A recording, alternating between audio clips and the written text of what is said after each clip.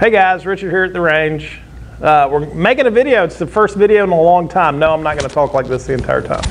Yes, we do require masks at the range, especially if you're taking a class. So trying to do our part to be responsible.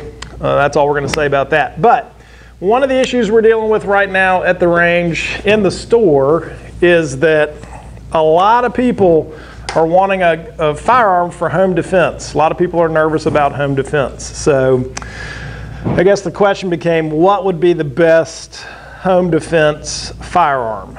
And everybody's got their opinions, but I thought I'd run through the different options and we would talk about them. So handguns are very small, very portable, and we can, if we get a small enough gun, we could also conceal carry it. So to some extent, handguns are a multifunction tool, and I like the idea that it's not just for home defense. I can have a handgun for home and for personal defense just when I'm out and about. That being said, the two major categories I guess we talk about would be a semi-automatic or a revolver. And there's pros and cons to both. We talk about these in some of our classes. The revolver is very dependable, it's durable, it's simple. Problem solving is easy with a revolver. Basically, if you pull the trigger and nothing happens, you pull the trigger again. Because we have a rotating cylinder, we get a fresh chance each time we pull the trigger. So there are a lot of pros to revolvers. Some of the cons, we have limited capacity, they're slower to load and unload, and unless you're Jerry Micklick or Cody Kellner, so he's really good with a revolver. But they do make sense because they're so simple to use. They are easy to load, but not the best answer for some people because the trigger pull is heavy and we may have problems with that double action trigger pull. So pros and cons to every system, but we do like revolvers because they're dependable, they're durable. They tend to go off when you pull the trigger. Semi-automatics, also dependable, but the semi-automatic is a more complicated operating system. And the big con to a semi-automatic pistol is whenever there's an issue, a stoppage with the semi-automatic pistol, if we don't know the corrective action, the correct corrective action, then we can make the problem worse. So because it's a more complicated operating system, the fixes are more complicated than with the revolver. That's the big, huge detractor to a semi-automatic. That being said, semi-automatics are very easy to load and unload. Typically, they're higher capacity too. So I have a nice high capacity handgun. Most people can shoot these more accurately than they can revolvers. So we do tend to like semi-automatics. Most people, given a preference, I think, would opt for the semi-automatic. But there are those pros and cons. When we start talking about long guns for home defense, I think everybody, their first thought is going to be of a shotgun. And a pump action shotgun is a very simple weapon to learn how to use. They are long, they are heavy, they do have a lot of kick if we're talking about a 12 gauge. So aiming less critical.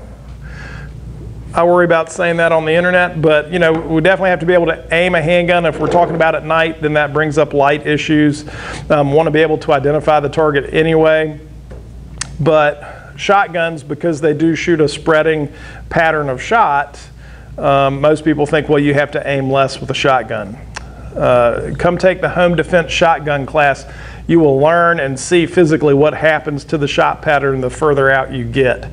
If you're going to get a shotgun for home defense, that home defense shotgun class is a good idea.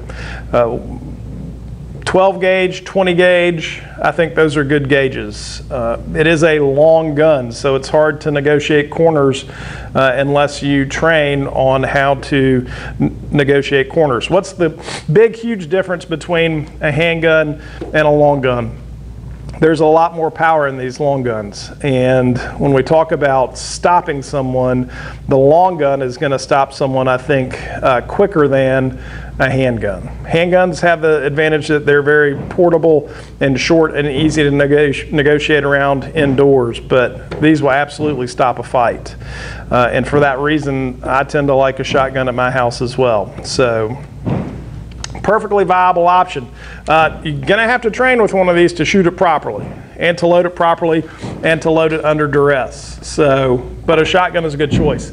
Then we get to the high-powered rifle, and this of course is a semi-automatic 5.56. Most people these days, if they're buying a gun that they want to make them feel better, we're selling an awful lot of ARs. I personally don't feel like this is the best choice for a house, because we're talking about a high-powered rifle cartridge, and it's going to go through a lot of stuff. So it will absolutely stop the fight.